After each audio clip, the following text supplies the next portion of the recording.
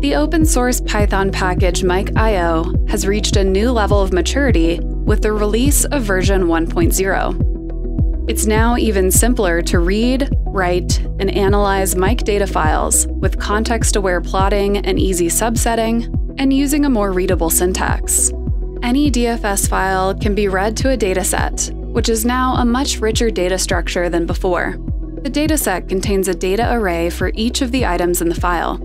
This DFS2 file only has one. You can plot the data array, and you can also save the dataset to netcdf using the xarray package. The data array contains information such as the time and geometry necessary for plotting and writing new files. Also, after subsetting, you can select a single line and visualize this, and save to DFS1.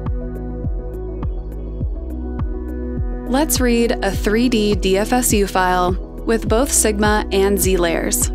You can plot the surface temperature, select salinity for a single water column, and do various aggregations such as minimum, maximum, or quantiles, and save to a 2D DFSU file. Update Mike.io to version 1.0 to experience the improved workflow and new data structures with convenient, context-aware plotting and powerful subsetting and aggregation methods.